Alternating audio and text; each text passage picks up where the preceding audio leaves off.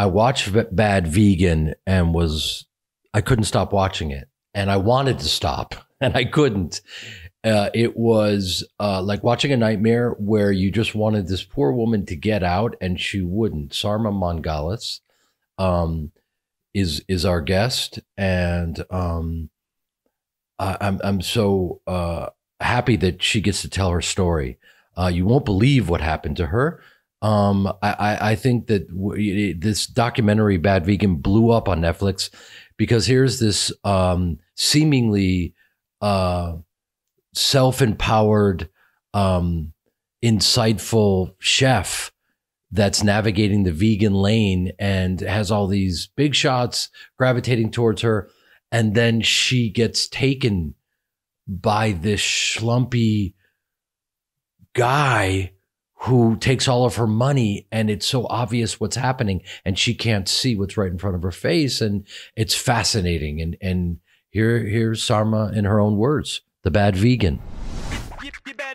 It's concepts with pivot. You understand just how we living. This for me is like rap religion. Open on beat cause we got this Skype. When it come to this, y'all, I can get it hype. When it come to this, yo, calm has risen. How you living, huh? Yo, how you living, pivot? Hi. How's it going? Good. How are you? Good to see you. Nice to see you. Oh. Yeah, you get 2 for 1. Leon's he was napping. Now he's awake. Leon. That's your best buddy. Yeah. How old is Leon now? He is, based on his estimated birthday, he is just over 12. That's amazing. So I don't need my glass. I got him when he was about around 5 months old. So his birthday, I estimated, was around March of 2010. So yeah, he's an old man, but he looks like a puppy. That's because do you spend like every moment with him? We have been together for a lot more than usual these last couple of years too. So people always talk about their dogs having separation anxiety, but in my case, I'm the one that would get separation anxiety leaving him. He's fine, but I get nervous if I have to leave him. He's such a lucky guy. I had a little French bulldog named Bubba, and he passed away way too soon, and my heart was broken. So I know how important it is to keep them close. Yeah, I know. That's the risk. Or not, it's not even a risk. It's like a known thing when you get a dog or any kind of an animal that at some point your heart's going to get torn apart in all likelihood. Yeah. So. Yeah. So, I was introduced to you probably like everyone else, from your documentary Bad Vegan, which was amazing and addictive, as I'm sure you've heard from many people. Yeah. I mean, I was drawn to it innocently in the way that, like, I have always been drawn towards raw food. It's always been very, I found it so satiating for me. I loved raw food, and it's so difficult to make it so that it tastes amazing. And so I knew about you from back in the day because of how well you could put it all together. What a great chef you were. And then all this kind of unfolded. So your background is extensive in terms of, like, you put the hours in and you were this accomplished chef, and in a lane where it's really, so many people do it because of health, but then when you make it taste incredible and it's on that gourmet level, you were in kind of rarefied air, wouldn't you say? Yeah. Yeah. We tried to make it incredibly, maximally inclusive. And whenever people call me a chef, I sort of feel funny because I don't feel like, I wasn't the one making our food on a day-to-day basis. And if I was complimented on our food specifically, I was always quick to kind of punt that over to the people that were in the kitchen. So I think But weren't they your recipes though? And your only like some in the very beginning, and I did open with a partner in the beginning. So, anyway, I try not to take credit for all of our food and whatnot, because I feel like I was really good at, bringing in the right people and recognizing really talented people and cultivating an environment where they could thrive, and almost being more of like a curator. So, I feel like my role was almost more as a restaurateur versus a chef. Well, you're very humble, and a lot of, I mean, I remember it because I grew up macropsychotic, because the macrobiotic lifestyle can be a bit psychotic. And so I grew up in a theater family where we were incredibly unhealthy, and then decided to get very healthy once my father had a heart attack, which usually happens in most families, and certainly the people of that generation. So I was so appreciative of healthy food tasting amazing. And then, things, as we all know, and I'm looking from the outside like everyone else, and you're living the dream in New York, and you have this incredible partner / husband, and then you guys kind of go your separate ways, and he's a superstar chef in that lane, and then you're doing it on your own. I'm just basically telling you your own story. This must be incredibly boring to you. I'm kind of filling people in who don't kind of, bringing them up to speed a bit, if you will. When we're introduced to you on Bad Vegan, you met up with this guy. Should we call him Shane Fox? What should we call him? I know, it's weird because I'm almost done with the book draft, and throughout the whole thing I refer to him as Mr. Fox because only because I knew him one way early on, and then later on found out his real name. And Anthony Strangus.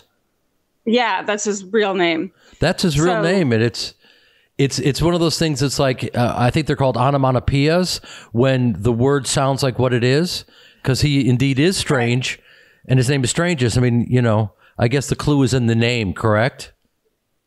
Yeah. It's kind of a fitting name. Yeah. So you went from a fox to a strange. Exactly. Well, yeah, I don't know that he was ever a fox, but. Well, that's another question. It sounded like a cool name early on. I was like, Shane Fox, that's a pretty cool name. And so I kind of knew him in my head as, we sort of jokingly at first called each other Mr. and Mrs. Fox. And I think he did a good job at kind of reeling me in online before we ever met. So I always tell people to be very careful meeting anybody, in any sort of an online context before you meet face to face. It's just sort of particularly dangerous. But so we sort of got to know each other that way online.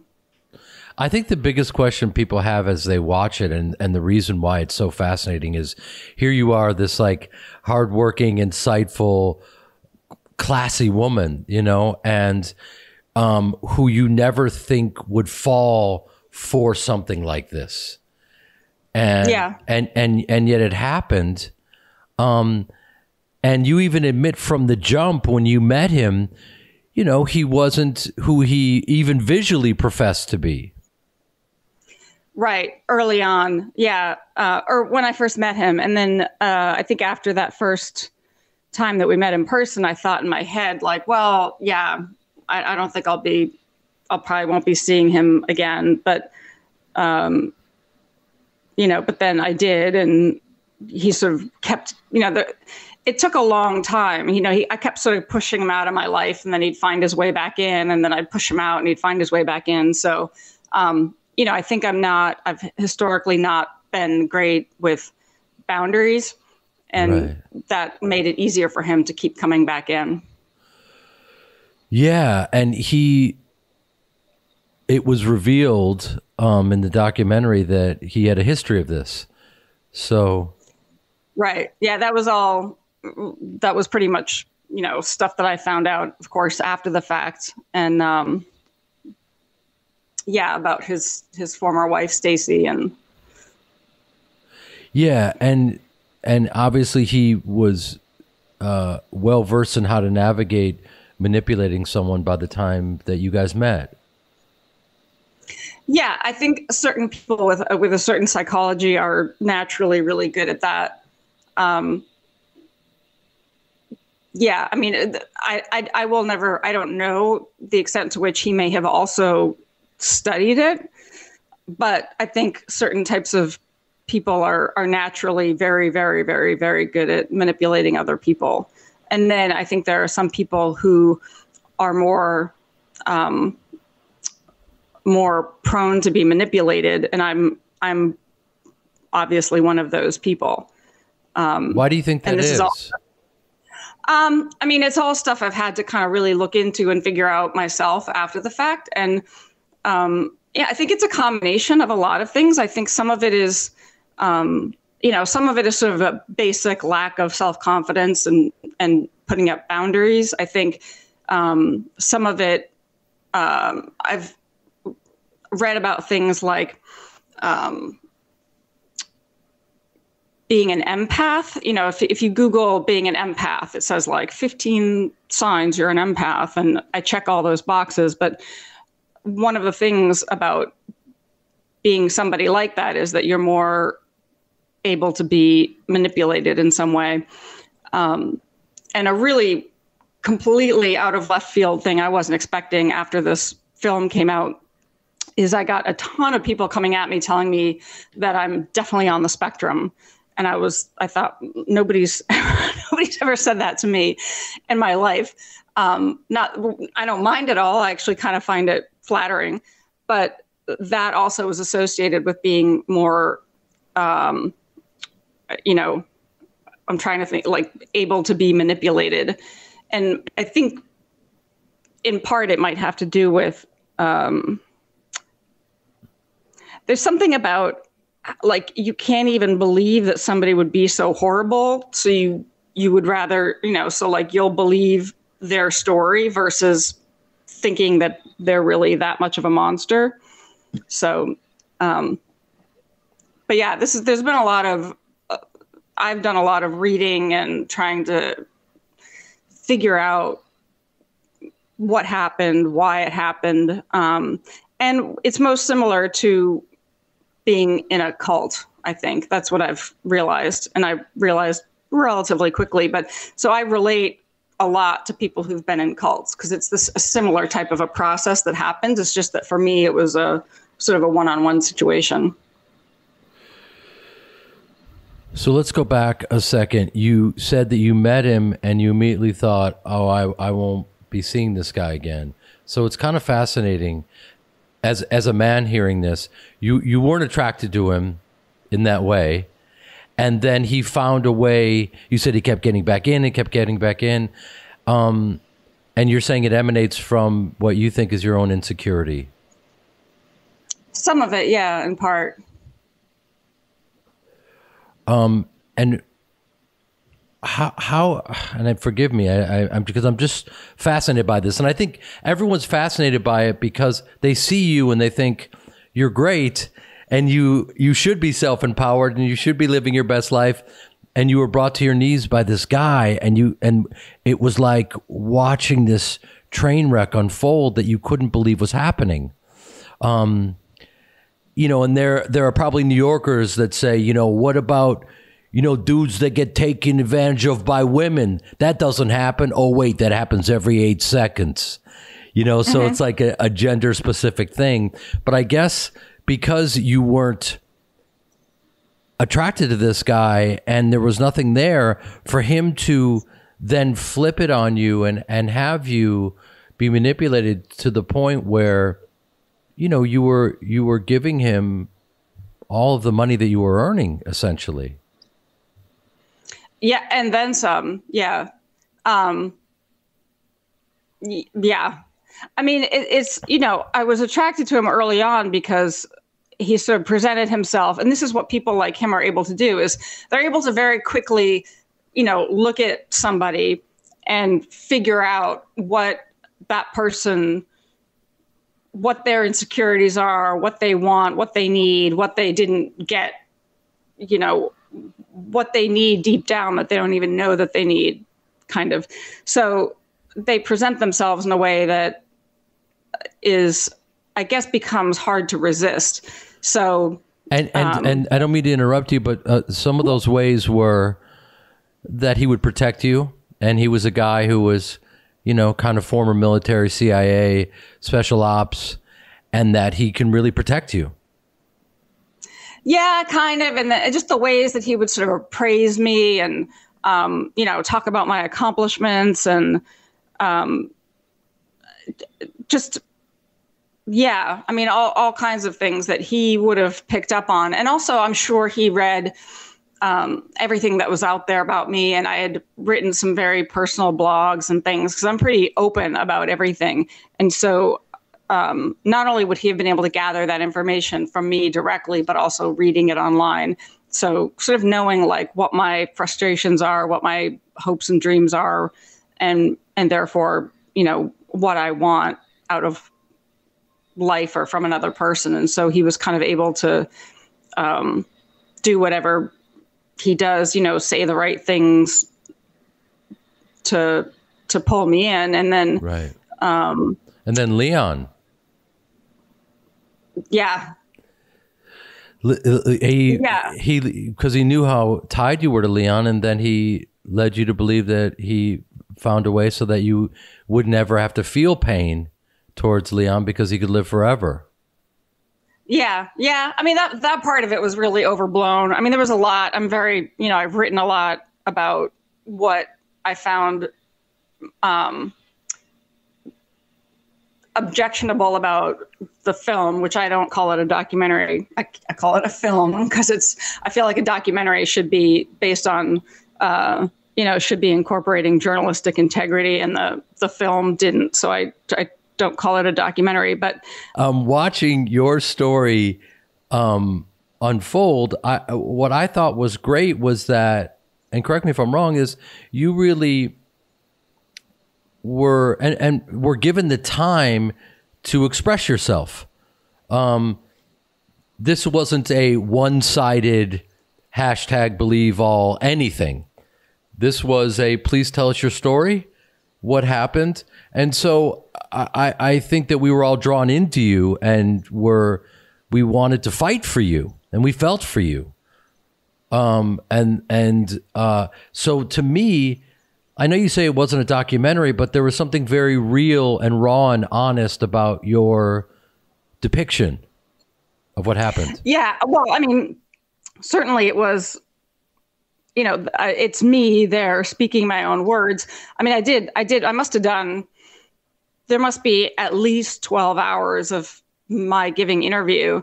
So it was, I had nothing to do with the editing. So, for example, a lot of people's response was, either kind of yelling at me directly online or commenting about me that, she showed no remorse and she didn't apologize. You didn't apologize to your employees, as if I edited the film and put it, presented it myself. I didn't. I gave these very, very long, awkward interviews relatively early on. And, I'm sure in there at some point I talked about how I felt about that issue, and it wasn't included. And I'm not saying that was deliberate, but anyway, you know how it is. It's like you give a really long interview and then certain parts of it are presented, certain parts are not.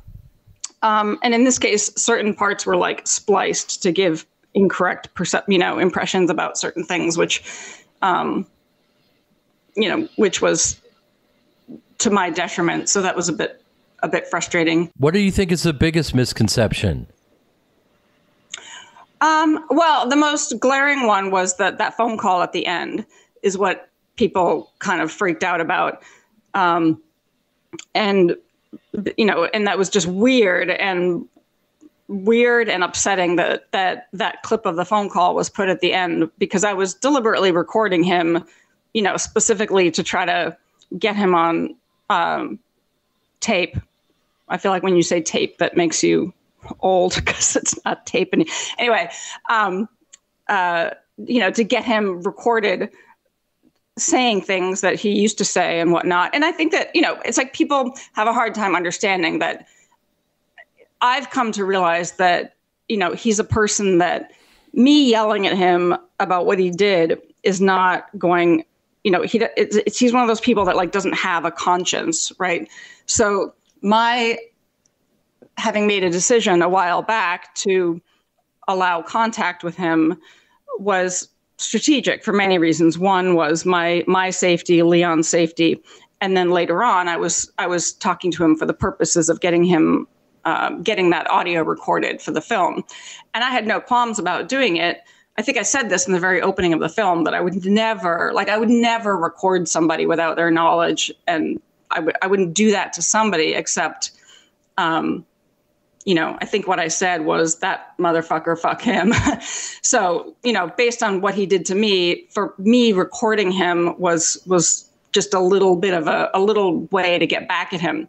So when I'm talking to him and they put that bit in the end where, I'm depicted as laughing with him or joking around with him. I mean, that's me pretending I'm sort of playing a role. And for them to have put that clip at the very end after showing a couple of people saying certain things, it was sort of deliberately, it was done in a way that to deliberately create doubt or have people all of a sudden wonder, was she in on it? Which doesn't make any sense at all. Like, in on what? Destroying my own life and hurting people I care about for no benefit. But a surprising number of people came to the conclusion that, I was in on something and I should be behind bars. And that's a pretty common response. And for those people that say that, or, to the people that felt like you were insensitive or not empathetic towards them not getting paid, what would you say to them? Well, I mean, that I am, and that film isn't a complete representation of who I am or how I feel. I was it just so happened that I did one podcast before I had even seen the film. And in that podcast, I actually talk about how it felt owing my employees money in particular, and kind of all of the shame associated with that. And then I also talk about, how they were paid. So I agreed to do the film, and all of my employees were paid as a result of that. And I didn't profit at all beyond that. And so that was another thing I thought was going to be at the end of the film, and that wasn't there. So, there was some people thought that I walked away somehow profiting from this. And, as somebody in the industry, you would know that documentaries don't typically pay people, so that it wouldn't have made sense that I would anyway. But in this case, in order to participate in the first place, I wanted what my employees were owed to be paid. So that was arranged very early on in the process. So my employees were paid, and that finally went through in March of 2020. It was wow. When the pandemic first started, and then it happened that the whole wire transfer went from like one lawyer to their lawyer the day that New York restaurants were shut down. So it was sort of that happened on that day was kind of meaningful. So Anthony/Shane, at what point, because you admitted that you didn't want to believe that he was as bad as he is. Mm-hmm. And so you kept trying to convince yourself, and it's very kind of Shakespearean. It's like you you lived in fear of, I mean, I don't want to put words in your mouth. You just kept going deeper and deeper, and you felt like turning back at a certain point would be worse than going forward, or you tell me.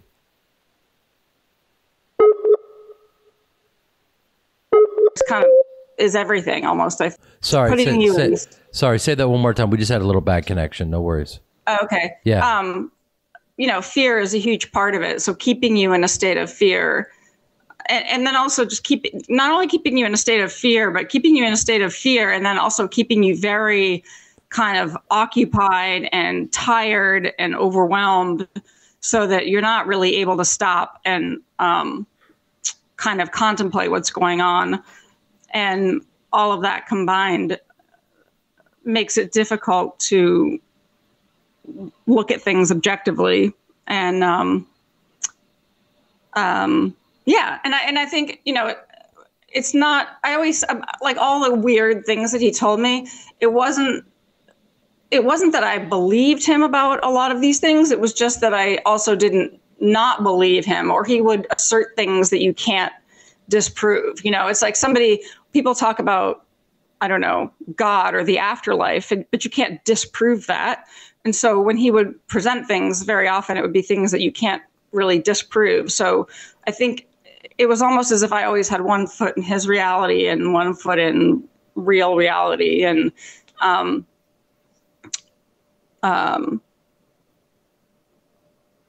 yeah, I mean, he sort of drove the process. I think. No, go ahead. Sorry. Oh, I mean, just slowing down is something that now I appreciate. You know, like, if I was going to talk to people about what to do to prevent this type of a thing from happening, a big part of it is, you know, having as much self-awareness as possible, but also, you know, stepping back and having that sort of quiet time, and being able to reflect on things. And that's something that I've now had a lot of time for. And, you know, sometimes I worry about, you know, whatever I'm going to do next, and then getting back into this lifestyle where I'm super busy and I don't have time to, you know, do my morning pages, or, you know, I know meditation is important to you, and it's something I try to do as well. And I find that it's incredibly helpful, and probably also is a good, like a buffer, or just helpful in being able to stay true to yourself versus allowing somebody else to take control of your psyche. When you say you try to meditate, what does that mean? Because it's I mean, can you be honest about that? Yeah, well, I mean, there's guided meditations, which I find helpful. I try to do it as much as I can, and I've gotten better and better at it. And I think one of the things that helped me enormously was just a very small thing that, I think it was Dan Harris who said it, that every time your mind drifts and then you go, oh shit, I'm thinking about I'm thinking about what I want to eat for lunch. And then you think of that, and then you go, well, no, I should not think about that, and get back to meditation. That's like doing a bicep curl. So that all the people who say, like, oh, I try to meditate, but I can't because I keep thinking about other things. So when he explained that every time you sort of think of other things and then notice yourself thinking of other things and come back to it, that's like sort of he said it was like doing a bicep curl. And so it's practicing it's helping you to practice being more aware of your thoughts. Yeah. I mean, listen, I'm not qualified to have this conversation, but I'm going to have it anyway. Yeah. What it sounds like when you were dealing with him is he kept you in this state of anxiety, and you were sleep deprived, and he was manipulating you, and you were kind of a slave to your doubts and thoughts and fears, and he kind of kept all those plates spinning with you and manipulated the hell out of you, took all your money, And one of the great things that, as you just said, meditation does is help you to go inward and be as present as possible, so you're not susceptible to those, you know, because that little bicep curl that you were talking about, that's everyday life of everyone, every human being, you know, because that's, we have these antennas, and sometimes these thoughts aren't even our own. They could be some racist freak down the street that puts some thought in your head. You go, oh, that's not right for me. Oh, okay. Yeah, good to see you. Thank you for your service. I don't need you in any way, whatever. And they pass by you, and you don't even take the time to acknowledge or see it. It just kind of dissipates. But did you, and forgive me, but it feels like you were not meditating in any way, shape, or form during this process with him. Oh, no, definitely not. And I don't even think before that I had tried, but no, I definitely was not. I definitely was not. And then, I mean, later on when it got really bad, I kind of deliberately did everything I could to occupy my brain and not stop to think. You know, when it got to the point of no return, you know, I would deliberately occupy my brain. So, you know, the year or it was almost a year, I think it was about 9 months, everybody refers to it as, you know, you were on the run. She was on the lam with him. It's like, I didn't run away with him. I didn't want to leave. I was screaming my head off in the car when I realized that's what was happening, when he was taking me away. And then that, I think it was about 9 months, you know, which ended in Tennessee, feels like a strange dream almost. And during that time, I occupied my brain as much as possible. So I was constantly watching. I think that's when I was watching Mr. Selfridge. But I watched a ton of stuff on Netflix, right? So I watched like the entire West Wing. I watched I watched all of Mad Men. I watched so much stuff on and then when I wasn't watching stuff like that, I had the TV on 24/7. I think I slept with the TV on a lot of the time. I watched the entire 11-hour Benghazi hearing, which was, you know, fascinating TV. You could quiz me on politics, and I would know a lot, in particular around that time. I was always playing sort of like little video, you know, like little iPad games and whatnot. So I think I was intentionally keeping my mind occupied, because to stop and think would have been, you know, terrifying in some way, or in a lot of ways. So,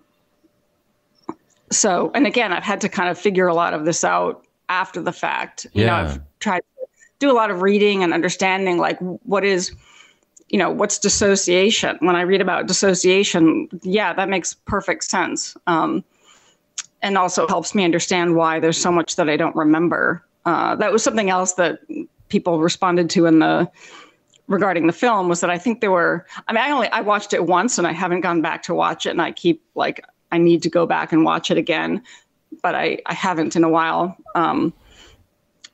Were you surprised at how popular it's become? Yeah, that was pretty surreal. And I definitely was not prepared for it, logistically or otherwise. You know, I knew there'd be, to some extent, like a fire hose coming at me of incoming, but I was not prepared for just how high that would be turned on. And I mean, yeah, I'm still not prepared for it. I mean, even now, people, you know, somebody else who asked me to be on their podcast was like, well, you know, who on your team should we reach out to? And I'm like, my team? There's Leon. My team. You know, I just don't have like. Yeah, I tried to call Leon and he wouldn't return my emails, and it was brutal. Right. Yeah, Leon's gone so Hollywood. It's awkward. I know. I mean, I don't know if I could say this. I used to be friends with this guy, Bill Block, because I used to work at they've skipped this weirdly too, but I used to work in finance, and I worked at Bain Capital for a while. And we, while I was there, acquired what became Artisan Entertainment.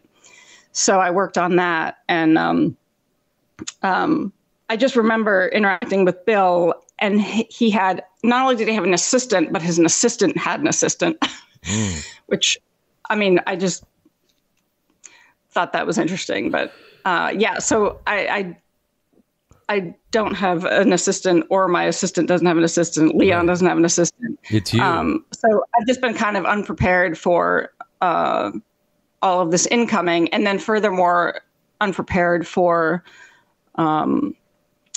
kind of having to be on defense and trying to correct the record. So I quickly, sort of quickly, I put out stuff on my website, just kind of writing things and trying to clarify what really happened. And then went through this period of time where I was being advised to, go to this news outlet or that news outlet. And I sort of was like, I don't know about that. And then ultimately just said, fuck it, and wrote this really long kind of an essay and put that online. And then I was like, all right, I'm done. Now I'm just going to go focus on finishing my book and my other work and moving on from here. And people can think what they want to think, but at least it's there. So somebody can go look online and see what I've written about it. Yeah. And from there, you were approached by this documentary. Is that correct? What do you mean? I'm just in terms of a timeline. When did they come to you and say, we want to do this? Oh, it was I think it must have been early 2019. And was it after you wrote this? No. I wrote all this stuff very recently. Okay. So after it was released. Got it. I don't think I processed that people's response to the call at the end would be what it was. And the things that I knew were kind of incorrectly spliced together was like, well, that's annoying, but, and then people's response to it, I realized, holy shit, people came away with this completely incorrect conclusion about what happened. So, but you have to understand that that's the way everything is. And if you were to put something online that was had so much clarity and empathy and beauty and grace, there would be someone that has a problem with it. You understand that, and you're also a very. I mean, I can just hear and unless I'm getting it totally wrong, I feel like in your voice, you're still in some kind of pain. Yeah, I mean, it would be different if it was, if I was the only one that had been hurt, but a lot of other people were hurt in the process and it happened through me. And so I feel responsible. That's really difficult. My mother was hurt. That's incredibly difficult.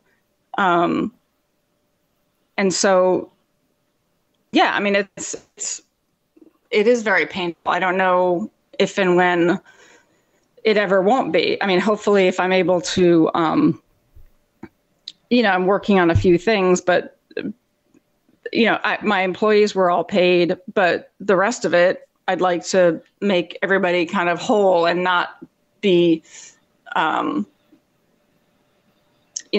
maybe after that, I'll be able to feel better about it. But yeah, I mean, it still feels painful. There's still things about it I don't fully understand. Are you in, or have you ever been in therapy? So I've not had therapy via any specialists who understand this type of a thing. So I've had to do a lot of that work on my own. Yeah. Well, what is that syndrome called where you fall in love with your kidnapper? Stockholm syndrome? Yeah. Yeah. I mean, from what I've read about that, it's not only, I mean, it may not necessarily be that you fall in love with them, but that there's like an attachment almost, because they use this thing that I think sort of the administering and then deprivation of certain types of positive feedback creates an attachment. So I certainly grew to even, it's like you can be simultaneously terrified of somebody and then also terrified that they'll leave you or attached to that person. So I think in my case, because he was sort of the one directing everything, I must have been attached in some way that, if he, or attached to the idea that he was legit, because if he wasn't, then my life was fucked. And of course he wasn't, and my life was fucked. But you would rather cling to that idea that somehow he is legit, or somehow he's going to take care of everything and it's all going to be okay. And it was hard to imagine. I think also because, if he had gotten all this money and put it somewhere and then hopped on a plane to Mexico, that would at least rationally make sense to people, right? But he didn't. He sort of gambled it away. And, and then everybody says, well, what were you doing in Tennessee when you were arrested? Like, what were you doing there? Why were you there? I'm like, I don't know. Why didn't he just leave you and go? Why didn't he just ditch you? I don't know. There's a lot of things I don't know the answer to. So yeah, it is definitely a very bizarre story. And I think that I have that response that a lot of people do when they go through something, is that you want it to be useful. So my coming out and talking about it, I hope, I think already has been at least useful in that I've gotten an enormous number of mostly women, some men too, giving me the feedback that they've been through something similar.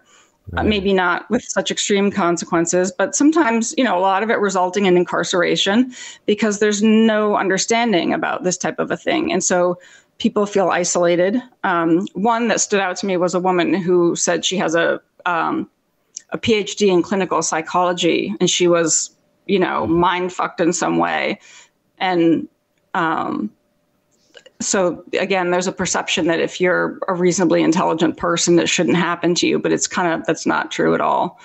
So that was I think one of the variables as to why it was so fascinating watching you, because anyone looking at it would go like, what in God's name is she doing? How is she still in this? It's still happening. It was like you couldn't stop watching it. It was this train wreck wrapped in a plane crash, wrapped in a tsunami, and it just was a dumpster fire, and it just kept going, and it was just shocking.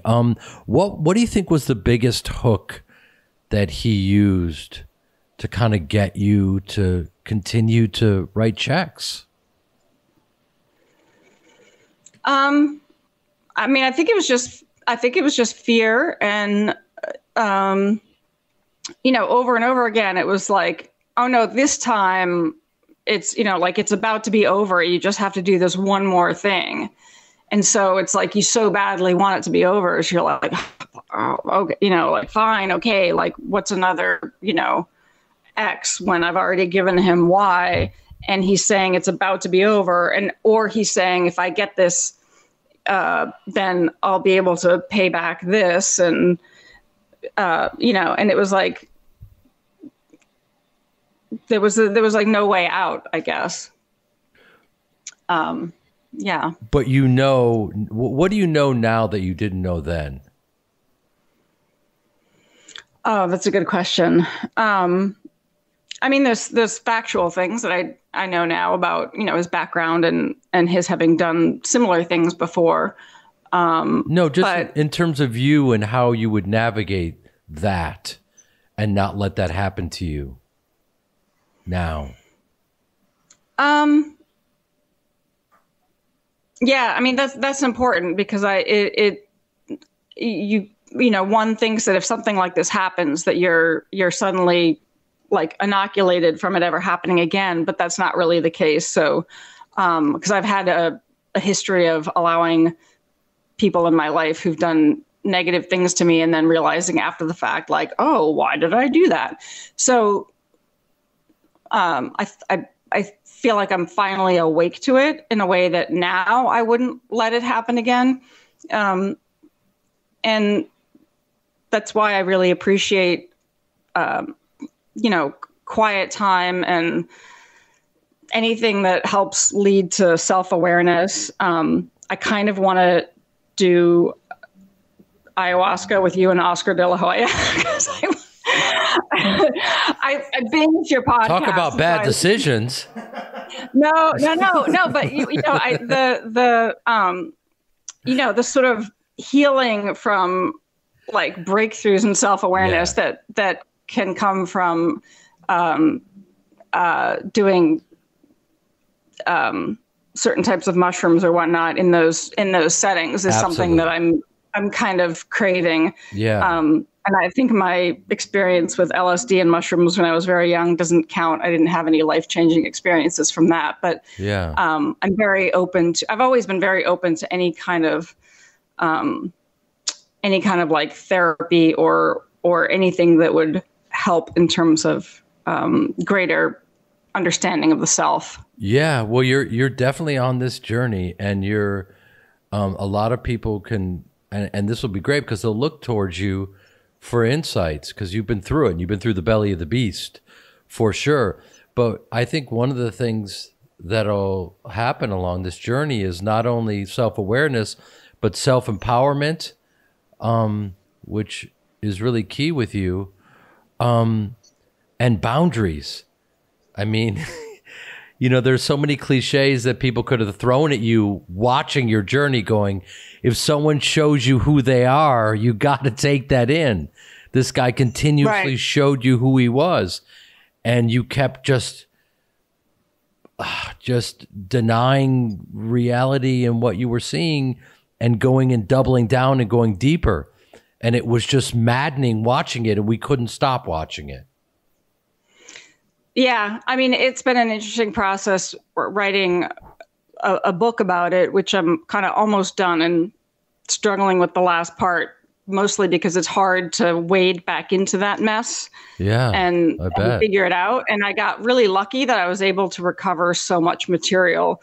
So, he deleted all of our email correspondence. And then he took my phone and my email at the end, and then and was corresponding with other people as me. But then also, when I finally got back into my Gmail, he had deleted all of my emails back and forth with him. And also, I thought all of our G chats. I don't know why people don't G chat anymore, but that was a thing for a while. Everybody was G chat. Like if you have Gmail, you G chat. Okay. And so he and I would G chat a lot, and somehow I realized that it was actually still there. So I was able to get most of that back. And reading through that stuff for me has been, eye-opening and fascinating, especially the extent to which I pushed back on him. Pushed back on him so that, and I'm yelling at him like, you lied to me over and over again, but then I would still ultimately do what he wanted me to do. And what's interesting to me is there is a psychologist that I'm friendly with who thinks that he must have used neuro-linguistic programming, or, the word hypnotism is like loaded with all kinds of weird perception, ideas about what that is. But, it's hard for me to explain. Like I'm yelling at him, I'm reading my words that I typed, yelling back at him, like sarcastically yelling at him and making fun of him and being like, you're a liar. No, I won't do this. And he's trying to get me to send him a wire. And I'm like, fuck you, fuck off. Like, and then, and then the conversation ends and it's clear that like he must have come back or something, or it's like another day or two before the conversation resumes where I can read it. And then I'll look at the records and be like, oh, I sent him a wire for $50,000. And it's like, okay. So, he definitely had a lot more power over me when I was in his presence. And the hard part is that I don't remember most of that. So I don't remember, what happened when he came back or what he said, or I don't remember a lot of that. So I think that there's always going to be a lot of things that I don't ever get answers to. And, hopefully from here I can, use what I've learned to help other people, help other people from stepping into the same same sort of situation. Yeah. I mean, there were so many red flags that we were covered in redness. It was like, it was like a modern day Macbeth. It was absolute madness. For me watching it, it was kind of fascinating because he kept playing into, and you tell me, but your idea of the perfect life, he kept going back to that. He kept going back to the happily ever after. That. Yeah, I mean, I think that, so he tapped into my being in a situation where I had this amazing business full of people that I loved, and we were doing a great thing, and people really loved us and they loved what we did. But kind of behind the scenes, I was struggling. And, I had all these ambitions for what I wanted to do with it. And I had people coming at me saying, you should do this and you should do that, and talking about how I could, grow the business. And in a lot of situations, it would be men that would come to me and, I'm going to invest and I can help you grow your business and take care of your past debts. What the film also didn't cover was, because of my situation with my original partner in the restaurant, Matthew, and my involvement with him in his previous businesses, I was left in a situation with an enormous amount of personal debt. And I, that's not who I am at all. I went to undergrad business school, and all of my stuff was always very buttoned up and reconciled, and everything was always paid on time, and I had a perfect credit record. And, I earned money when I worked at, good money when I worked at Bain Capital, and had done really well for myself, and then allowed somebody to benefit from that in a way that left me in a bad situation.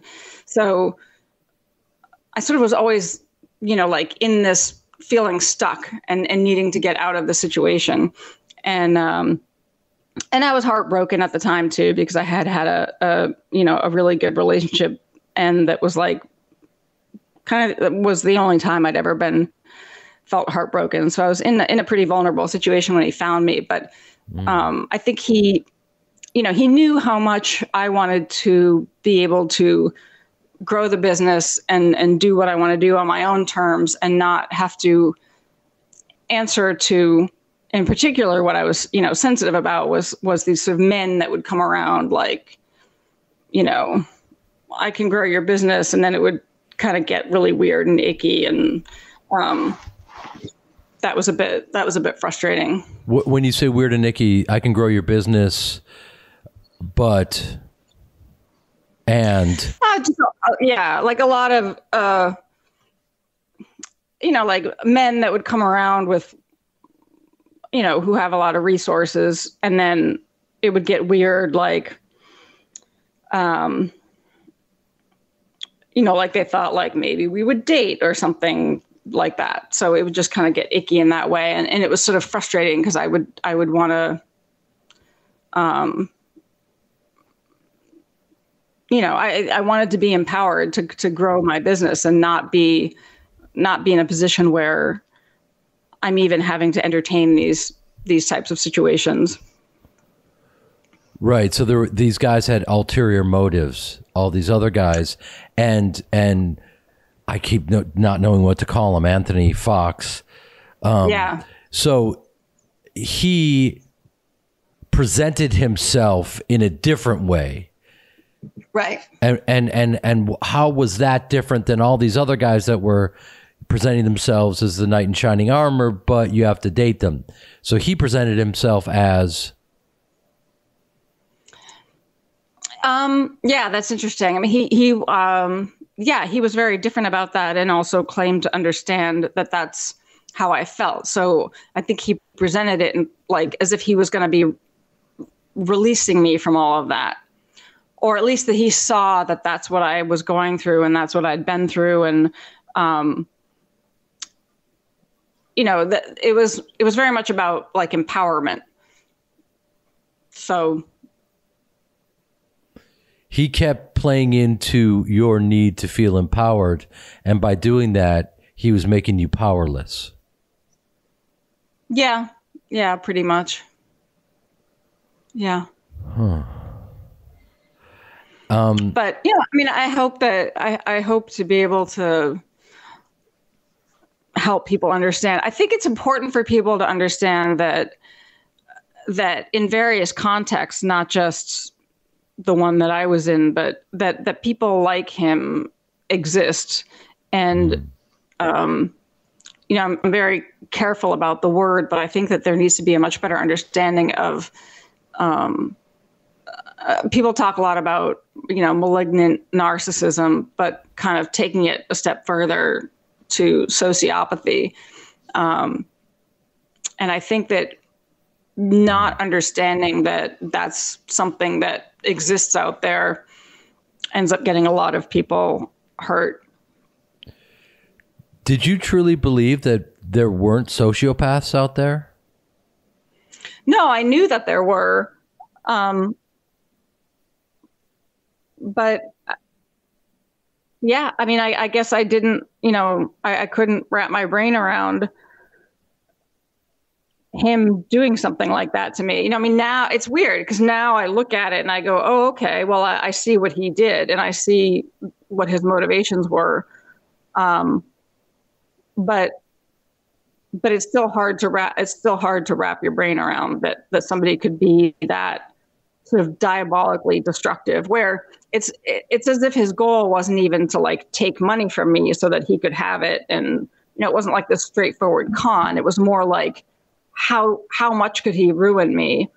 And then also make it so that I burn all my bridges. And, it was as if the goal was specifically to destroy me and my future prospects versus like him getting money and running off with it. Because he didn't run off with a bunch of money. He just spent it because he doesn't care. He doesn't care about the money, or he's addicted to gambling and he's a sociopath? I think all of those, I think that can be an and, not an or. Okay. Because I think, from what I understand, is the gambling is, people who have that personality, it's like, it's not so much, it's like a need for a certain type of stimulation. So people who are not sociopaths who have an addiction to gambling is probably a much more straightforward, you could look at it in the framework of other addictions. Whereas with him, I think losing money and winning money was like not a big deal. And I think it fits in with why, in his off time, he was always sitting there playing Call of Duty, like they sort of need this kind of stimulation. I don't know. Yeah. It's interesting because you, instead of saying meditation, you said medication. And everything. No, I know, but hold on for a second. Was that like a Freudian slip? I think so. In the way that everything you're talking about is, the Call of Duty, gambling, your need to fill up your brain and to watch these shows, and that's all medication. Mm-hmm. Because it's really hard to face ourselves. But it's the work of it's our life's work. And I think that ultimately forgive me, but I think this is going to ultimately be a blessing for you, this whole thing. You're going to look back on this and go, okay, because you keep saying like he was, you didn't know he was going to destroy your life and burn all your bridges with all these people. When you're in it, there's nothing more painful. And then for whatever reason, you have to look back on it and go, okay, this happened because, I think that we have opportunities in our life. This is a very strange jump right now that I'm about to take, but that's fine. Watching Will Smith have a complete breakdown at the Oscars when it didn't look appropriate for anything that was happening. Chris Rock tells a very mundane joke about a G.I. Jane sequel to Jada, who has a very short haircut, and Will snaps because of severe repressed, trauma.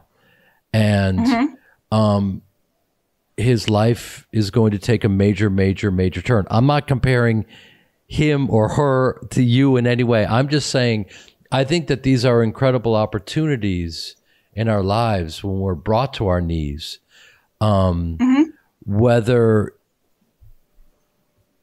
you deserve that or not is not what we're talking about, but it's an opportunity to really go inward and face ourselves, and to do that hard work and be truthful with ourselves and figure out the best way that we can live this finite amount of time that we're here on the highest vibration possible. I don't know how or why I'm saying these things. Again, I'm not qualified to say these things, but I'm saying them because I believe them to be true, because I've also lived it. Yeah, I mean, it sounds like, I'm sort of curious how long you've been, because I did go back and listen to a lot of your podcasts. So I've learned a lot, and I know meditation's really important on a consistent, regular basis.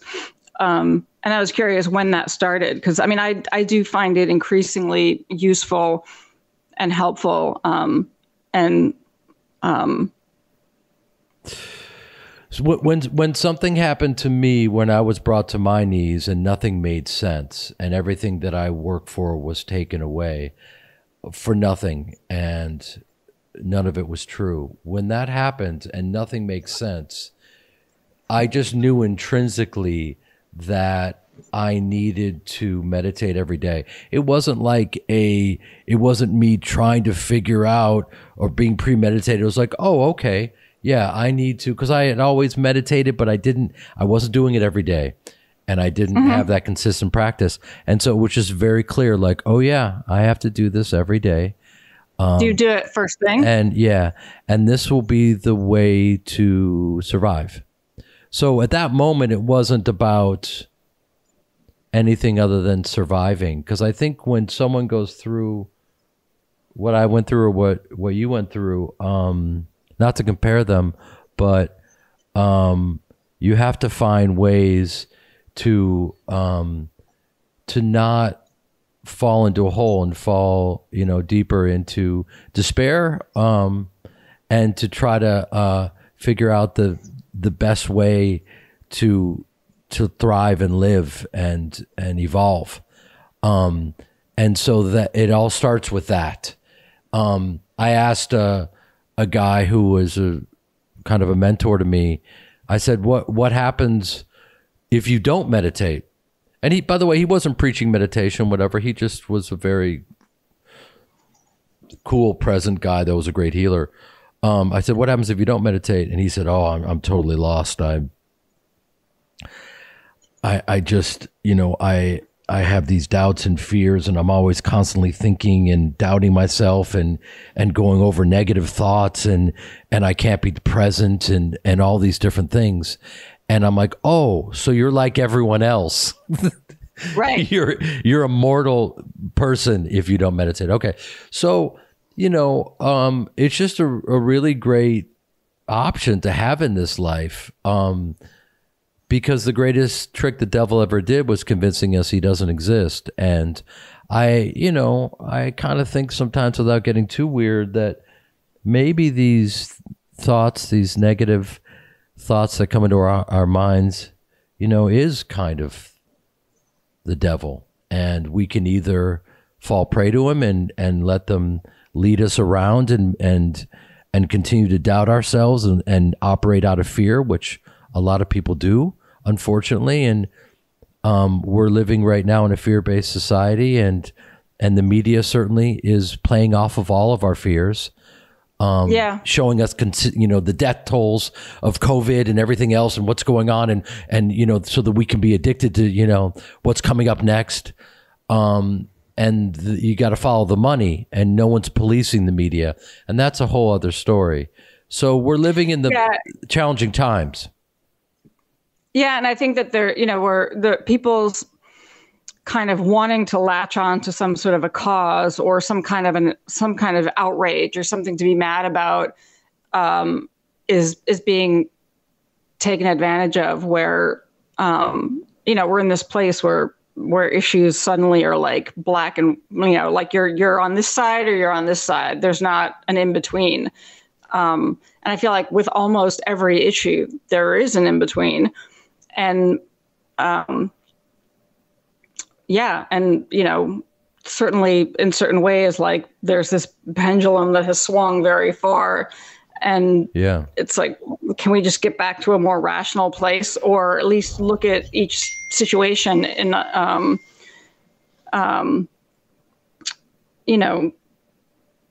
in isolation, not lumping everything together. I mean, as I'm sure it's like there's an ocean of difference between like Harvey Weinstein and Al Franken, right? It's like it's just not even comparable. Yet all of these things that have happened that have kind of pushed everybody towards like the Harvey Weinstein end of the spectrum. And I think there's been a lot of damage as a result of that. And one of the things that I don't understand is people's, for me, it's like I feel responsible because all these other people were hurt, and I feel responsible for that. And I think it must be challenging if being in a situation where like an entire show is canceled. And I don't understand why that's happening, why that's happened so much, because all of these other people, that's their project as well. And so, it just seems like this, amplified, like sledgehammer coming down in a situation where that doesn't seem like the appropriate response. And is not helpful. Yeah. That's what I'm saying. In a time where for the past few years, everything has been amplified and there has been no due process, and we have been operating guilty until proven innocent, and there is no gray area. How do we figure out a way to live our best lives and be totally present? Right. And to go back to you saying, when did you start meditating? It was then. And, it's a process, and you just gotta not beat yourself up about it and just try to get in there and kind of do it all the time and do the best you can.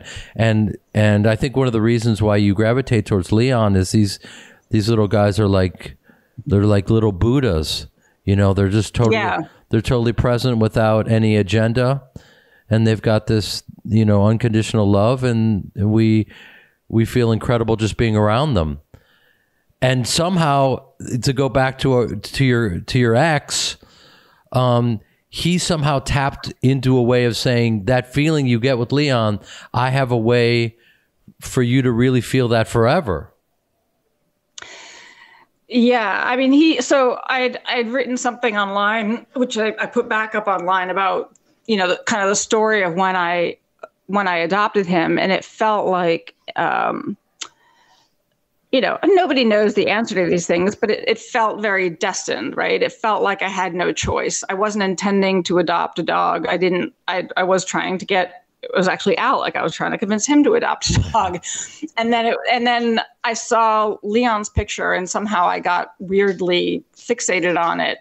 And it turned into this thing where it really felt like it was like a force beyond me. Like I have no choice. I have to get him. I don't know why, but I have to go get him. And so it felt like he was like, somehow this was like meant to be. And so I think that my feeling that way was something that, that he leveraged, because then he tried to sort of claim that like he sent Leon to me. And I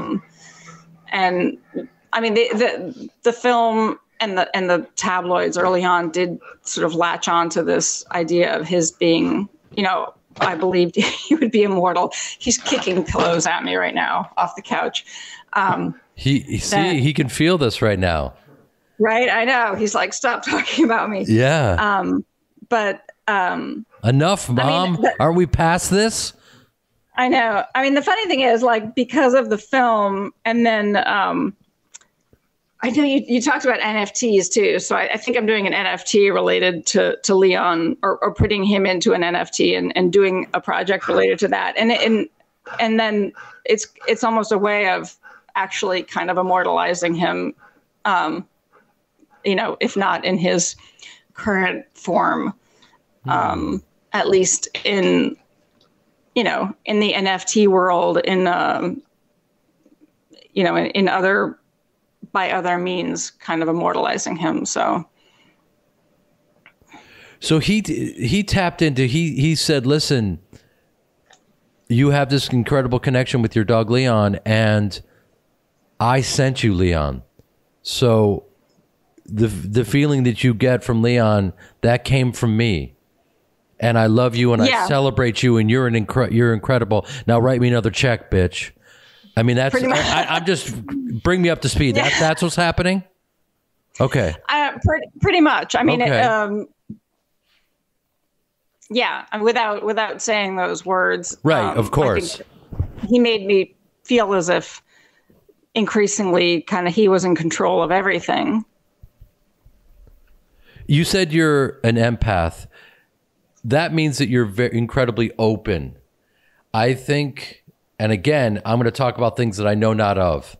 I think you are so open. You need to figure out boundaries and how to close some of that a bit. You need to figure out, because you're so open and trusting, and it's led you to all this. Because for you, because you wanted to believe that this guy sent you Leon, right?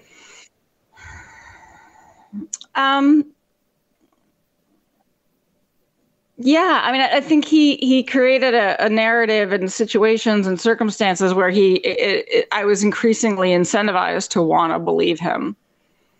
And yeah, I mean, it's hard to explain how somebody, takes control of your mind when that happened. And it's like, it's inherently hard to understand, because if it was easy to understand, it would be easier for it not to happen. But, and I think that, again, the whole empath thing, it's something that somebody said, oh, you should look into this. And then I looked into it and I've read books about it. But, if you just the very basic, like, here's 15 things that, if you identify with these, you're an empath. And I thought, oh, well, it's like a screaming yes on all 15 of those. So yeah, I think that, and then I think it's a separate issue is like issues around self-confidence and boundaries. And I've certainly gotten myself into all kinds of trouble by not being that good with boundaries. And I think, weirdly, I suppose it's ironically, he used to say to me, you need to stop caring so much what other people think. And that's one of the things that makes putting up boundaries hard, is so, you don't want people to think you're like a bitch or rude. And so you're too nice. And then when you're too nice, that leads people to think, something that you don't really intend for them to think. And then that opens a door you didn't intend to open, and then and then it just escalates from there. So he was really giving you the illusion that he was there to empower you. He's saying things like, forget about what people say to you. So this is where it overlaps a lot with cults and cult leaders, because that's all about empowerment and self-improvement and yeah, I mean, there's so much overlap with the cult psychology and the tools that they use, including sort of creating this like very us versus them, and sort of almost being like your kind of guru and framing everything as if it's for your benefit and your own self-improvement and your empowerment, and also for a greater good. So that's also something that's very commonly exploited in people. Is so if you tend to be sort of idealistic and want to like do good things in the world, that's very often, a lot of people join cults for that reason. They think they're joining a good thing and they're going to like make the world a better place. And so that's. Was this relationship totally different than your other romantic relationships, or was this on par? Totally different. Totally different. Okay. Yeah. Yeah. And it was, it was sort of grotesque, and then it became increasingly grotesque. So yeah, it was very different. At a certain point, when you're recognizing how grotesque it was, and yes, he was manipulating you, how much of a variable was it that you had given him so much money that you felt like you couldn't turn back? I mean, I think that must have been psychologically extremely powerful, because it's like this tethering where, I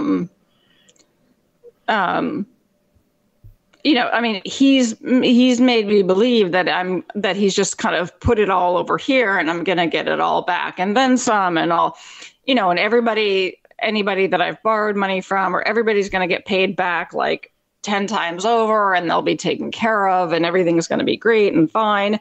And so, and he's making it, and it just over time, it got worse and worse and worse, where for me to step away from it, I would have had to, if I stepped away suddenly, like if I just on my own, instead of via the process of being arrested, but if I'd on my own, like pulled myself away, I would have had to be like, yep, I believe this crazy guy, and I did all these things, and I let all these things happen.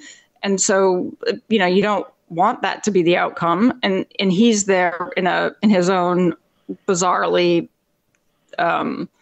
compelling way, assuring me that that's not the case. So of course it's easier to want to cling on to that belief that that everything is going to be okay, that you're, because what he's done is over time created this increasingly horrific nightmare that, like, if I don't believe him, then the horrible nightmare is true. And then the nightmare is getting scarier and scarier. So, and then of course, in the end, the nightmare was true. And so, yeah, I'm probably one of the rare people out there where I feel great affection for the detective and officers who appeared to arrest me. So not only because what would you say to anyone who is in fear of navigating or, falling susceptible to this? What would you say to someone who, to avoid this ever happening to them? I probably need to get more organized about this, because there's a lot of things, but there's a lot of things to be wary of, and isolation is a big one. Not being able to talk to other people about it. There's very early things that one should be wary of, like,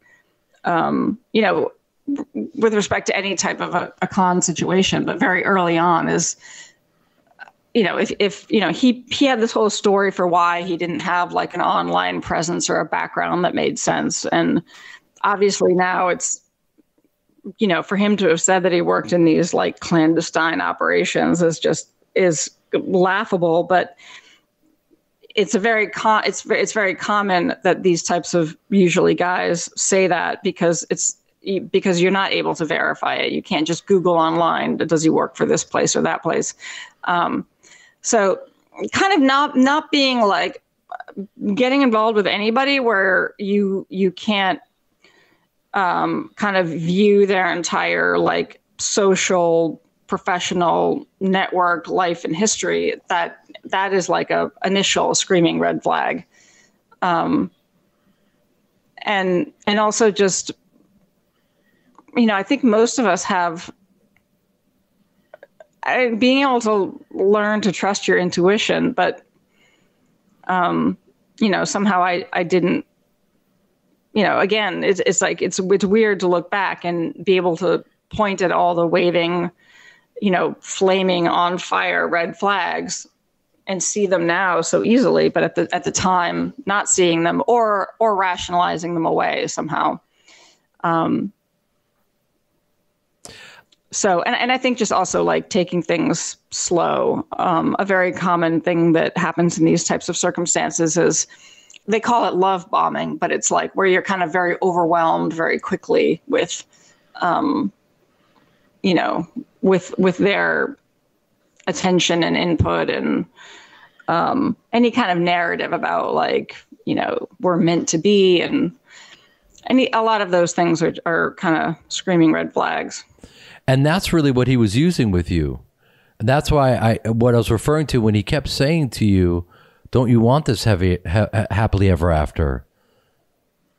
He wasn't just talking about with your business. He was talking about the two of you being happy and married and being in love and all that goes along with it, correct?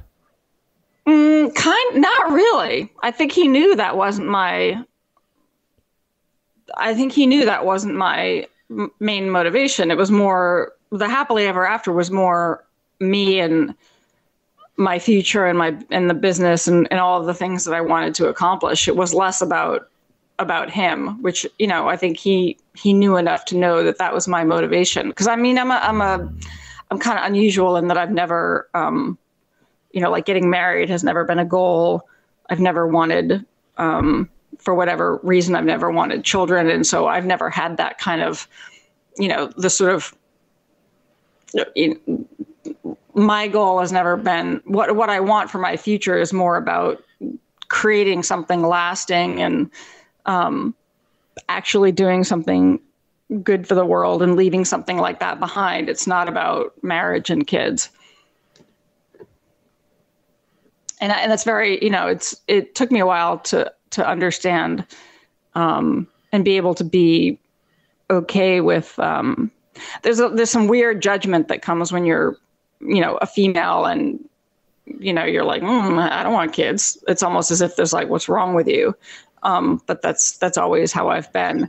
And now at my age too, there's like, sometimes I get this reaction where people think like, oh, almost as if like a sympathy that I, at my age, because now it's pretty much too late probably, but to have kids. And I never wanted kids. And I'm like, whew, relieved that I never had kids. And yeah, we're having this conversation on the day that this whole Roe v. Wade thing is happening. But that's something that I now understand about myself in a way that I'm okay. I understand it better and can kind of defend it more articulately, I think.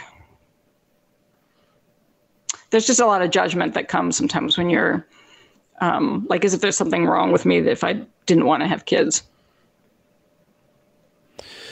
Yeah. I mean, we one of the greatest lessons is to never compare ourselves to anyone else. That's, nobody wins when you do that. I've got a great mother who happens to be Jewish, but she's not a Jewish mother in that way. And she's not, just like, where are my grandchildren? She just wants me to be in something and be in love. And so it almost makes it worse because my mom is so cool. And she's just, she's just saying, look just be in love, dummy.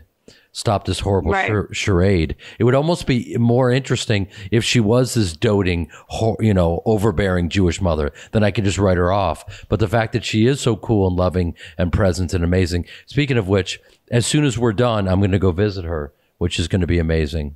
And you spend a lot of time with her. Yeah, I'm very lucky. She's close. She's close to me here. Yeah, she's not too far away, and a lot of times when when people are older, they put them in homes, and these people don't feel connected or vital, and they die. And so it's important when people reach a certain age just to keep them engaged. Oh yeah, I think so too. I mean, yeah, my father's, I think he's 83 now.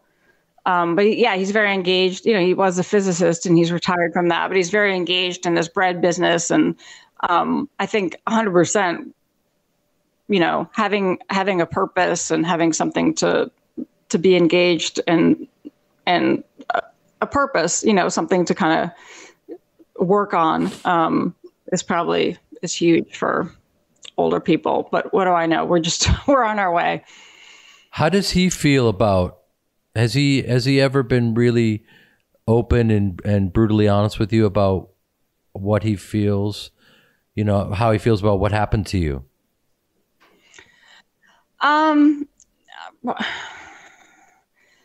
No, I don't think so. I think I come from his background is one that, you know, talking about emotions does not come naturally. And I inherited that, or also grew up in that environment. So we don't sit around having these very open conversations. But you know, in a weird way, I think we did get a bit closer. You know, he came to visit me, I think, at least 4 times when I was at Rikers. And it's not like you just pop by and visit. It's kind of a huge pain in the butt ordeal all day thing, and very unpleasant, and lots of bus rides and uncomfortable, awkward searches and whatnot. And he insisted, and I kept saying, you know, like, you really don't have to keep coming here. Like, it's fine. I don't, you know, the visits are kind of a pain in the butt for me too, because I got to go down and then I got to do like squats and change and, you know, the whole ordeal.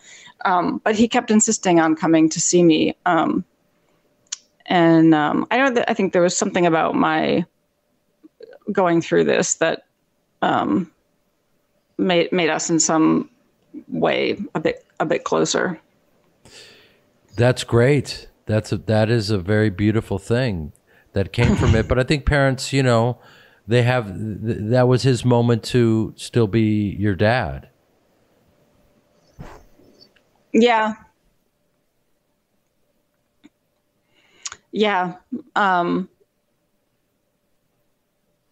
Yeah. And one thing about, you know, my parents that I appreciate is that they both are, you know, they're very different, but they're both, it freezes. Very like not judgmental people.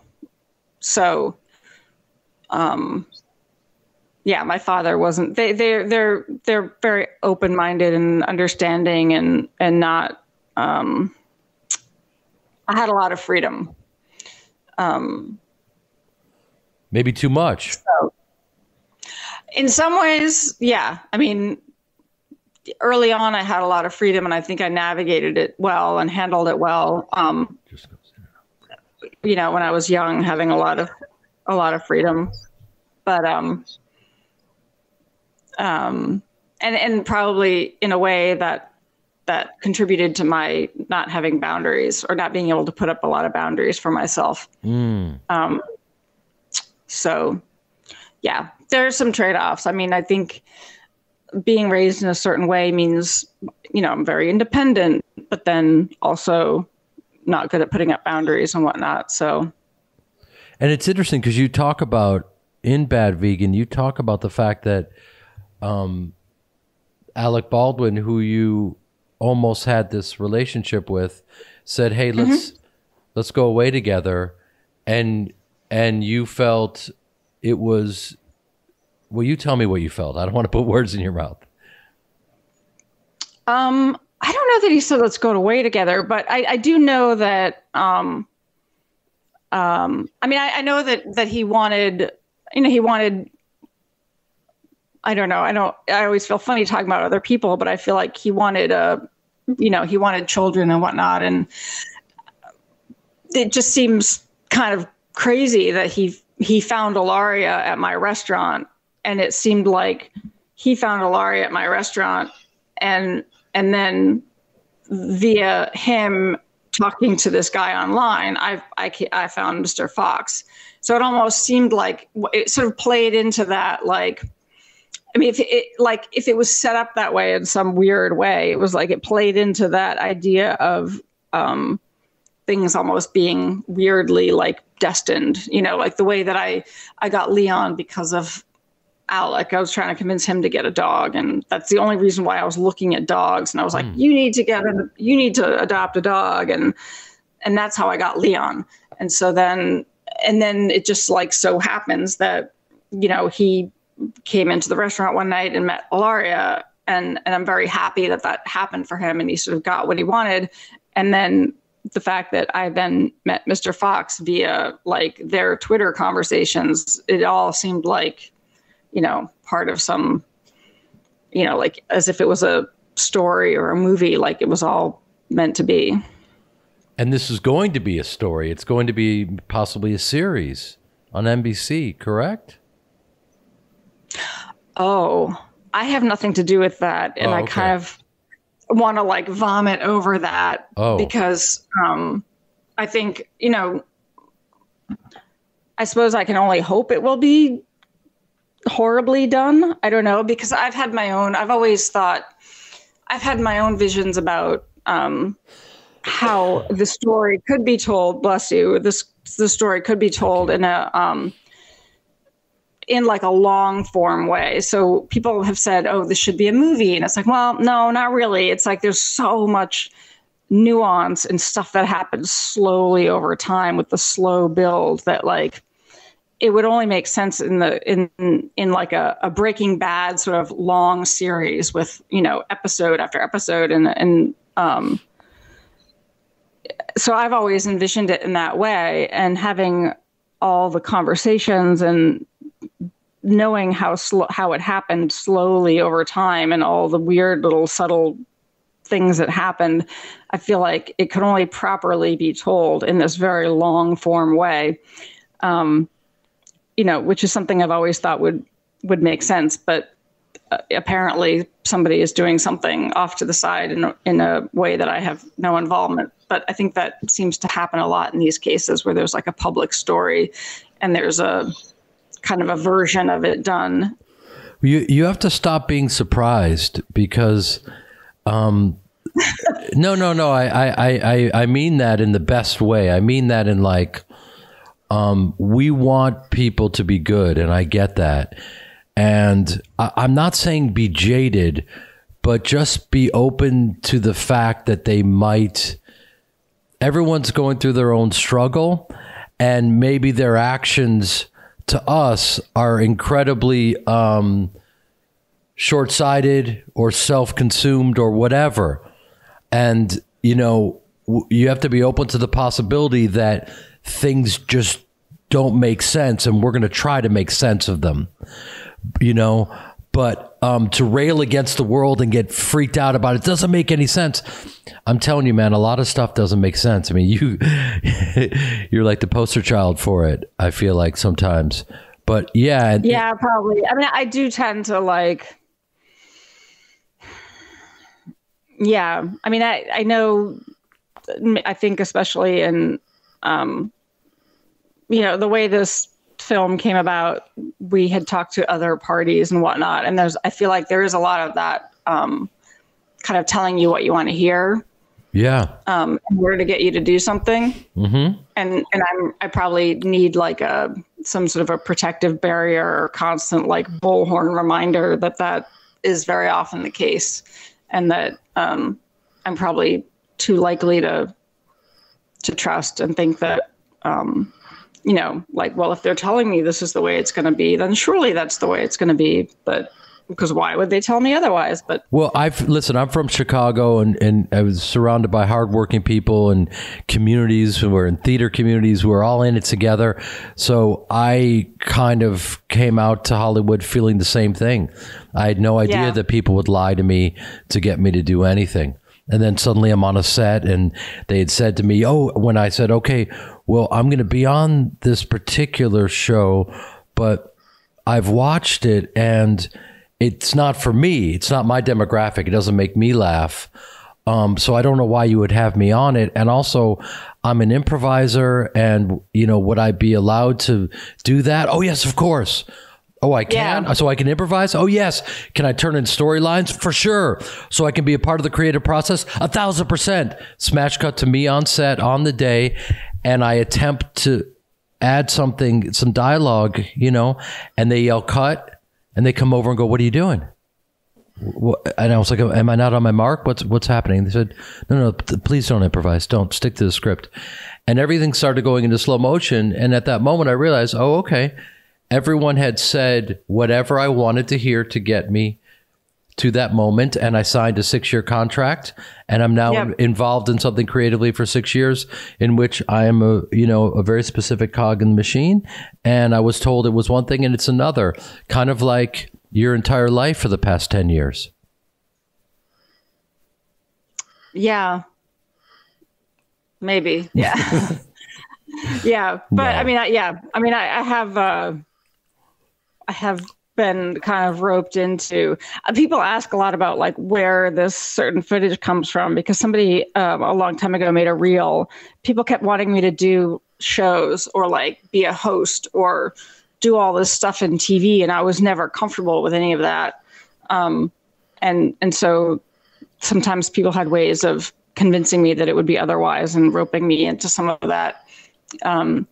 But some of that footage from a long time ago is from one of those things where somebody made a reel for a show that, luckily it didn't happen, because I would have been wildly uncomfortable doing it anyway. Yeah, but you have to understand that anyone who I'm sure you've ever talked to that does unscripted, they edit it and it's a new version of what it is, and it's completely out of your hands, and they can create whatever narrative they want. Yeah. Yeah. I mean, yeah. And I think that happened to some extent on this latest project, which is why, I sort of felt like if it's going to be called a documentary and in that category, there should be certain standards. And then maybe there should be another category of like docutainment or some sort of quasi reality-ish something where everybody kind of knows that there's like it's not necessarily meant to be, like a journalistic thing, telling the truth and facts and whatnot. Well, all I can tell you from my journey, because I've been kind of in the public eye for a little bit longer than you, is that for the love of God, don't take any of this personally. Yeah. You just can't. And this is a great lesson for you, because you're very open, and you feel things deeply, and just for your own safety. And, you have to separate yourself from this stuff. You really do. Yeah. I mean, it is, it is hard not to take things personally. That's definitely something that requires a lot of work. And there's sort of a couple different levels, and I'm sure you're aware of this or have experienced this too, but there's like the level of people are going to think what they want to think and have judgments. And then there's the level of people having judgments based on things that are factually incorrect or, like a misperception. And then to what extent do you push back on that, or just go, you know what, I don't care. There's sort of like multiple levels of not taking things personally. Yeah, we can't make people the way we would like them to be. Trying to be liked by everyone is a losing game in which you will throw. And if you want to chase that, you'll throw away your life. So I don't know why we're getting so deep but we are. Yeah. Maybe this conversation needs to be continued. We have to keep checking in with you along your journey. I mean, I do feel like I have to be careful going forward. And I think I do have this fear of like, anytime I have a particularly busy day, I get a little bit of anxiety if I haven't had time to like do my morning pages and kind of stop and think about things, which is all new for me. like, I think I've felt very comforted by having quiet time and solitude and time to process things. So I get a bit nervous when things start to get crazy, and I'm working on a few different things, and I think about now stepping into another phase of my life where things are going to start to get crazy again, with just an enormous amount of incoming, and like, am I going to be able to handle that? And can I hopefully navigate through that without stepping into anything, without realizing what I'm stepping into or making any missteps or whatnot along the way. But at least I'll have benefited from the awareness that that's a possibility.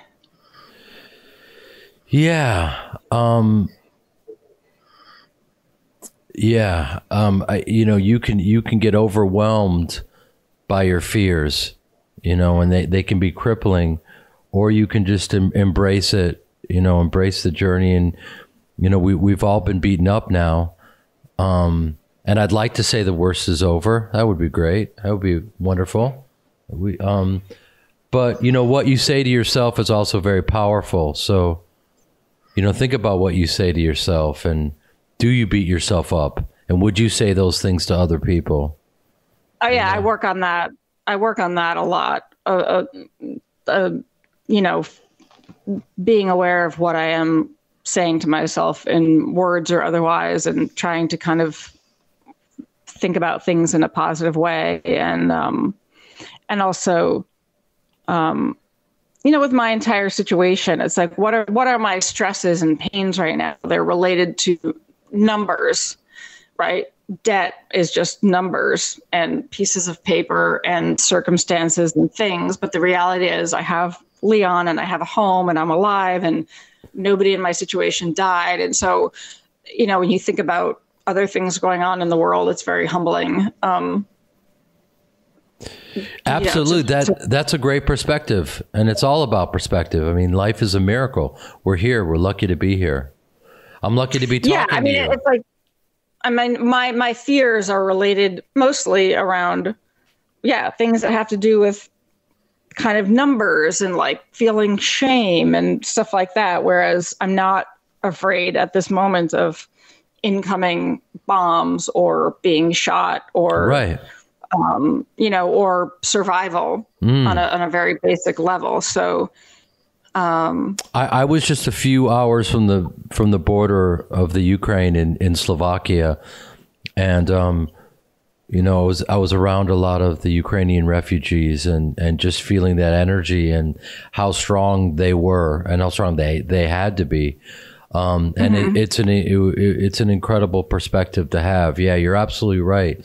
We are not running for our lives right now. Right. And I think that, and I think it started with the hearing for the new Supreme Court justice, where suddenly we shifted from like everybody paying attention to what's going on in Ukraine, with shifting to like, we're all getting bored with it, and now let's move on to like the next thing. And then, and then Will Smith punching Chris Rock was like all everybody's talking about. And I thought about, what that feels like if you're in Ukraine and suddenly their story is no longer the story. Now it's Will Smith punching Chris Rock at the Oscars. And I think one of the things that is sort of related, but it's weird to say, but I don't mind my having spent 4 months at Rikers, because I think that I just learned so much from that experience that feels, I don't know, enriching in some way, or valuable. But one of the things that I think happens is, and I think about with other people that are gone, that are sent away, is that there's this feeling like everybody's going to forget about you. You've been written off. And I feel like that with, weirdly, I had this before I ever knew or would have ever imagined that I would have gone and been incarcerated myself, but that they're sort of like forgotten and written off. And so I feel like a little bit sensitive to people sort of forgetting about what's going on or moving on to other things. And I think that happens with, tons of people are rightfully incarcerated for very legitimate reasons, but then there's a lot of people who are wrongfully incarcerated or incarcerated for selling weed, and that is fucked up. And I think that's one of the tragedies about those situations is like when you're there feeling like you're forgotten, and really weirdly in a sort of almost like a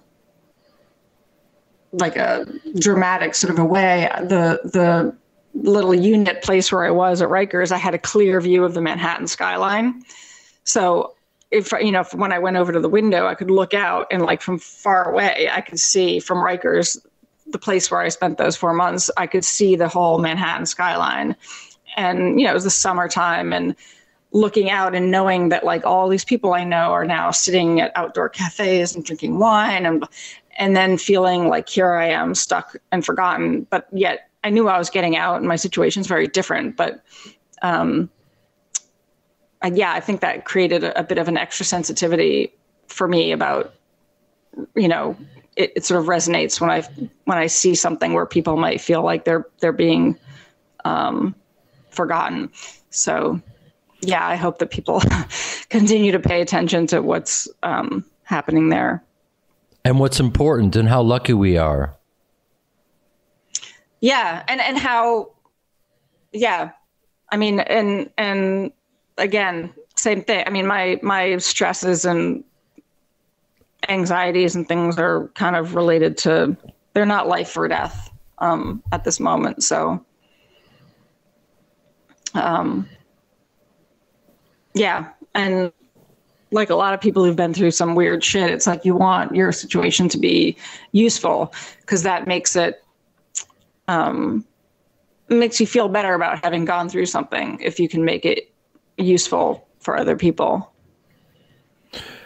Absolutely. And I think that you're a very empathetic person, and I know you're going to make this as useful as possible to other people so they can learn from this journey. And I feel like you're going to learn and are learning a lot from it as well. Yeah, definitely. And I think while I never wanted to have kids, I feel a weird, I feel compelled to pass things along.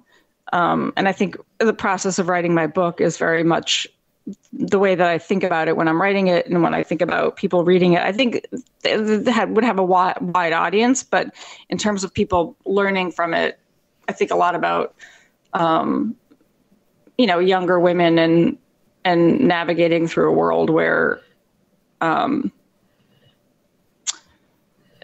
it's easy to have a lot of kind of shame lumped onto you for a variety of things. And, maybe my having made missteps now going forward in my life because of that, or not really having a good understanding of that, or feeling too easily shamed, or not having boundaries, and all of these things that are kind of complicated to navigate. So, I don't know, hopefully my, what I put out will be useful.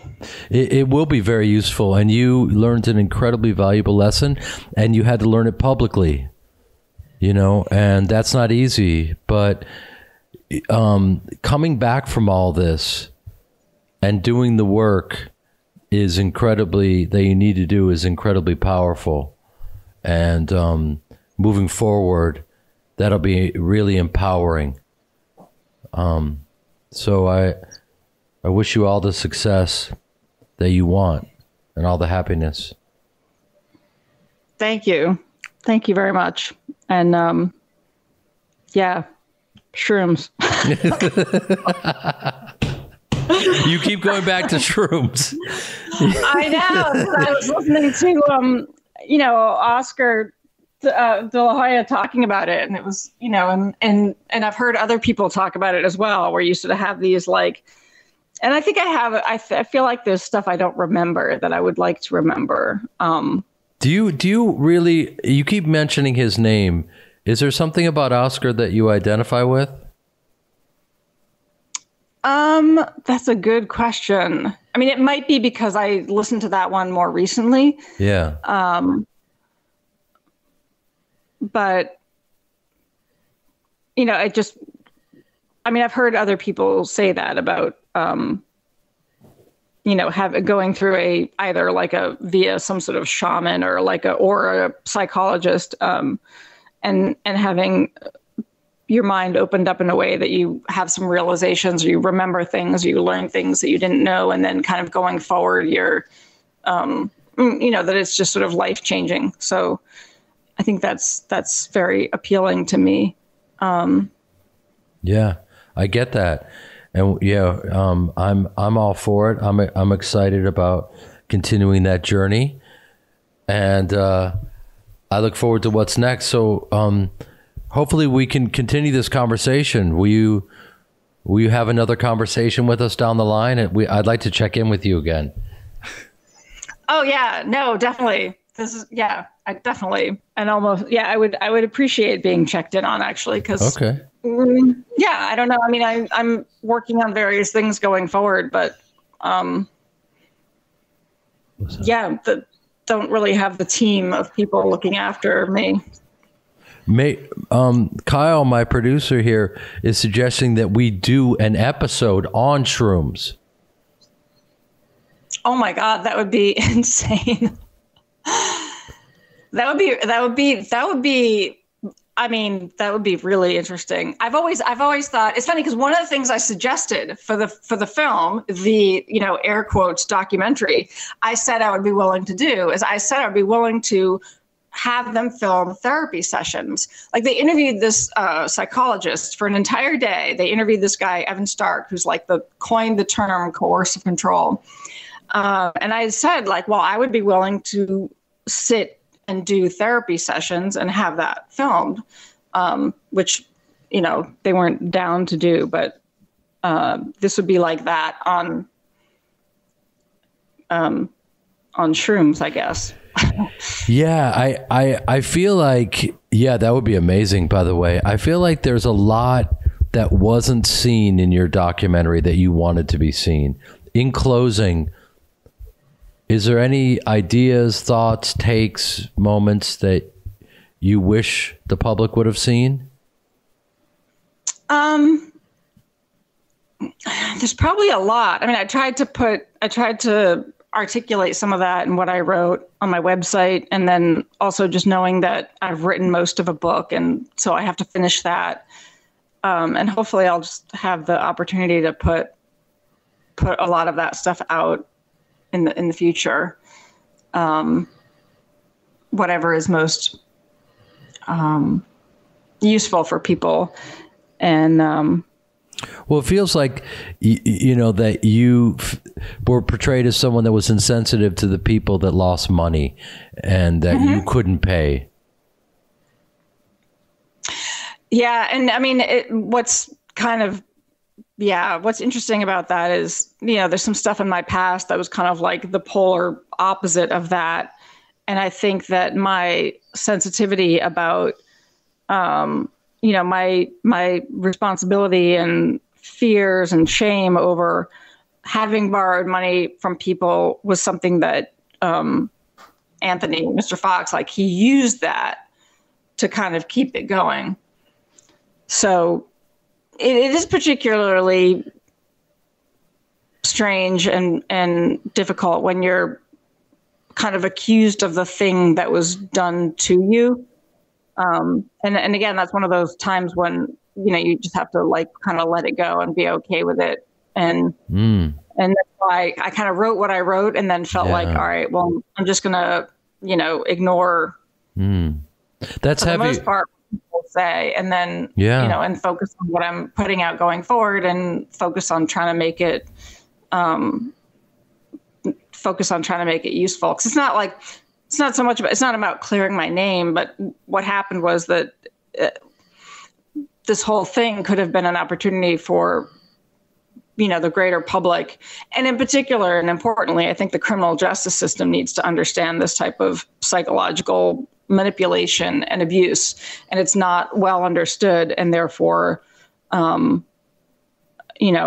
I mean, I've heard a few horror stories that were much worse than mine. 4 months is not a big deal, but I've heard of people going away for much longer. And I theoretically could have gone away for much longer.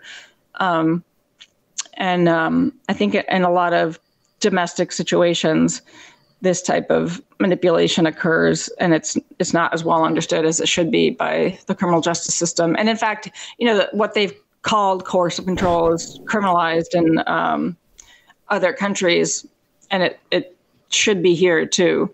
And I think it's easier to do it now than it was in the past because we have so much digital evidence. So it's not, physical abuse is more straightforward. There's bruises and more physical evidence, but psychological abuse is harder to document. But now that so much is, we have text messages and we have so much stuff digitally, it's easier to kind of make the case that these things are occurring. Absolutely. I think you made a very profound point just now, though, also saying that that you have, I'm going to misquote you, but you have to be okay being misunderstood. Yeah. And I feel that, and that's been my journey. And there's something very powerful in that because you want to be understood. And if you're misunderstood on a large level, it's painful, but you just have to be okay with it. Yeah, and it's very, very powerful. I think that's what kind of cults lure you in. That's part of what people use to lure you in is that feeling of being seen and understood. And I think there's a quote from a George Orwell quote that has something to do with it's one thing to be loved, but to be understood. I don't remember the quote, but I wrote it down because it was compelling. But just that there's such power in feeling understood and feeling seen. Yeah. So it's probably, our nature to want that. And it's challenging when that's not happening. And I think that resonated with me too when I listened to some of your episodes that, you've made that point repeatedly that there's an assumption about your personality or who you are that's incorrect from who you really are. So that resonated with me. Yeah. And that's probably why we connected. We understand each other from afar. Yes. Right on. Well, I hope to meet Leon one day. He seems like a good man. He is very good. He's shifted over to the couch and he's tired of being on camera. I get it. Believe me, I know. But I'm working on immortalizing him in other ways. So NFTs, Leon, I'll be the first one. I want it.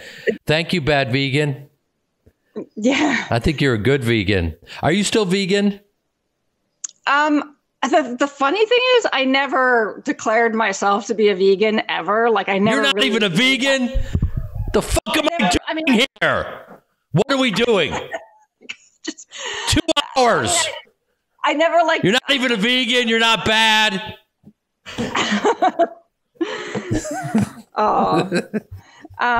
Yeah, I just was always very. I think I knew that that's a very high standard, and I'm gonna fuck it up. So I never declared myself to. I never put myself on that pedestal because I knew I'd just get knocked off, and so.